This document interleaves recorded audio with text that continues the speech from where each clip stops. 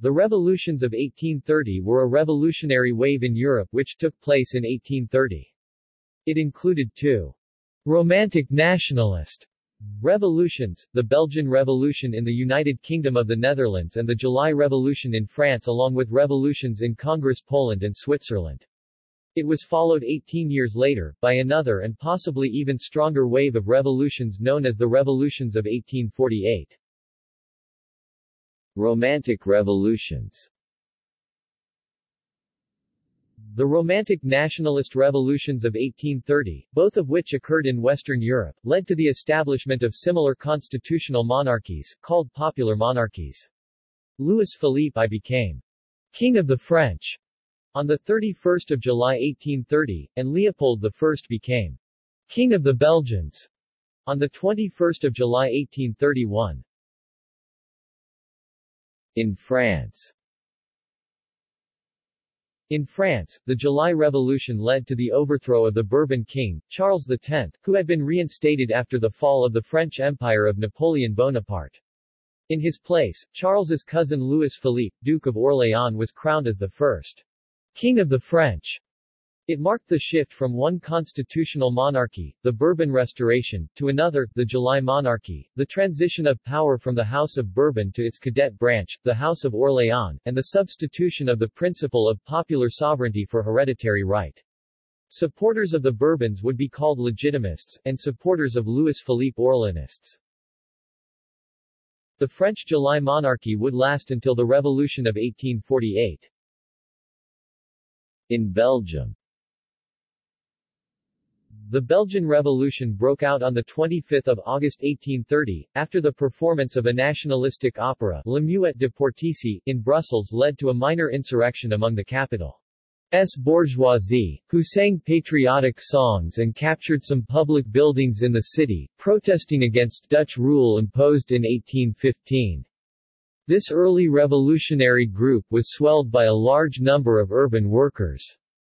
The following day, the revolutionaries began flying their own flag, clearly influenced by that of the Brabant Revolution of 1789. To maintain order, several bourgeois militia groups were formed. The situation in Brussels led to widespread unrest across the country. King William I rejected his son's advice to negotiate with the rebels, forcing them towards a more radical, pro-independence stance, and sent a large military force to Brussels to suppress the insurrection. Between 23 and 28 September 1830, heavy fighting took place between Dutch forces and Brussels revolutionaries, who were reinforced by small contingents from across the country. The Dutch were eventually forced to retreat. In the aftermath of the failed attack and concurrent mass desertions of Belgian soldiers from the Dutch army, the revolution spread around Belgium. Dutch garrisons were pushed out of the area, until only Antwerp and Luxembourg remained occupied.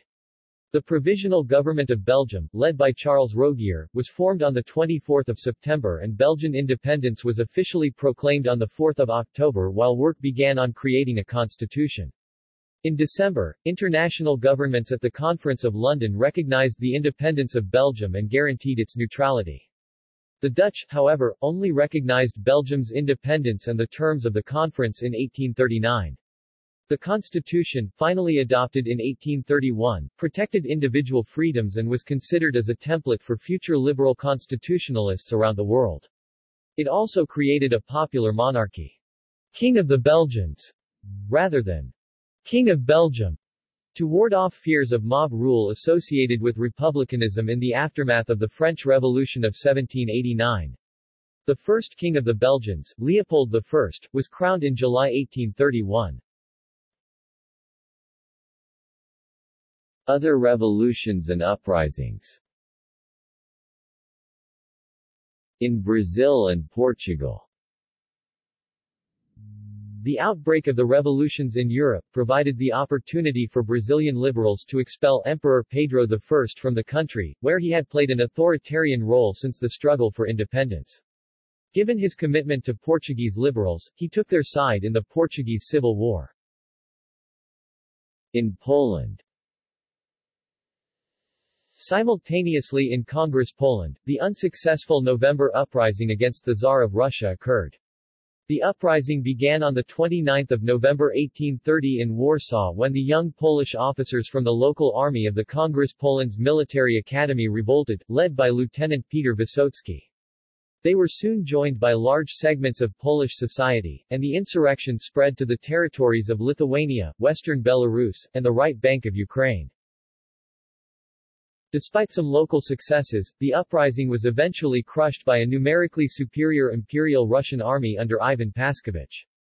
Tsar Nicholas I decreed that henceforth Poland was an integral part of Russia, with Warsaw little more than a military garrison, and its university was closed.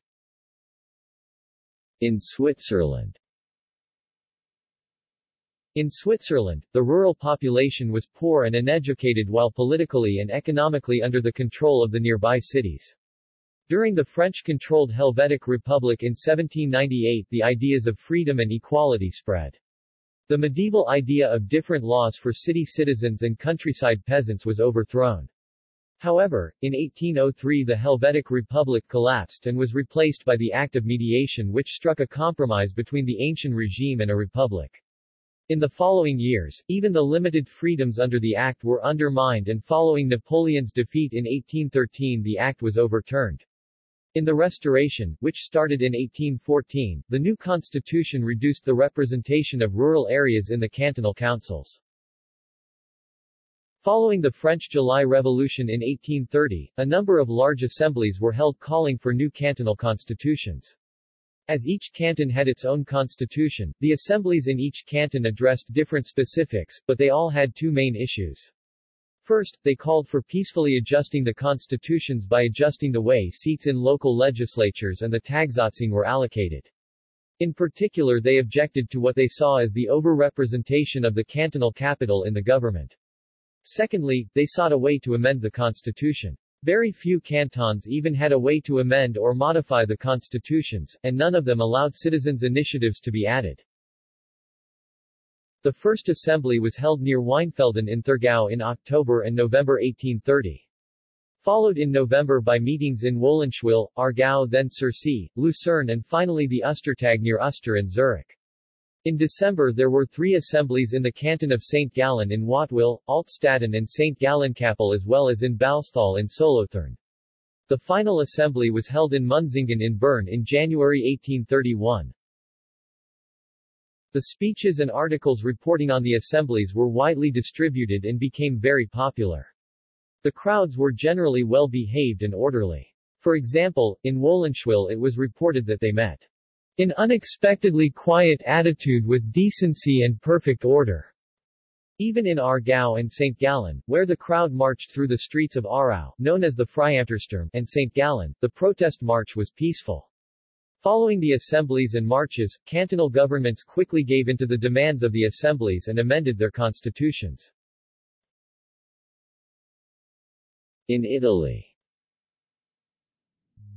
By 1830, revolutionary sentiment in favor of a unified Italy began to experience a resurgence, and a series of insurrections laid the groundwork for the creation of one nation along the Italian peninsula.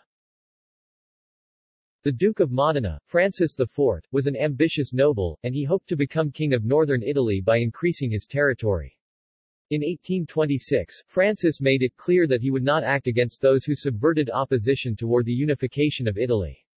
Encouraged by the declaration, revolutionaries in the region began to organize. New French King Louis-Philippe had promised revolutionaries such as Ciro Menotti that he would intervene if Austria tried to interfere in Italy with troops. Fearing he would lose his throne, Louis-Philippe did not, however, intervene in Menotti's planned uprising. The Duke of Modena abandoned his Carbonari supporters, arrested Menotti and other conspirators in 1831, and once again conquered his duchy with help from the Austrian troops. Menotti was executed, and the idea of a revolution centered in Modena faded. At the same time, other insurrections arose in the papal legations of Bologna, Ferrara, Ravenna, Forli, Ancona and Perugia. These successful revolutions, which adopted the tricolor in favor of the papal flag, quickly spread to cover all the papal legations, and their newly installed local governments proclaimed the creation of a united Italian nation. The revolts in Modena and the papal legations inspired similar activity in the Duchy of Parma, where the tricolor flag was adopted. The Parmese Duchess Marie-Louise left the city during the political upheaval. Insurrected provinces planned to unite as the Province Italienne Unite, United Italian Provinces, which prompted Pope Gregory XVI to ask for Austrian help against the rebels. Metternich warned Louis Philippe that Austria had no intention of letting Italian matters be, and that French intervention would not be tolerated. Louis Philippe withheld any military help and even arrested Italian patriots living in France. In the spring of 1831, the Austrian army began its march across the Italian peninsula, slowly crushing resistance in each province that had revolted. This military action suppressed much of the fledgling revolutionary movement, and resulted in the arrest of many radical leaders. References. Bibliography. Gallois, Denise, Haight, Franz 2006. La Belgique, des tribus gauloises à l'état fédéral, in French, 5th ed. Brussels, De Boek. ISBN 2-8041-5098-4.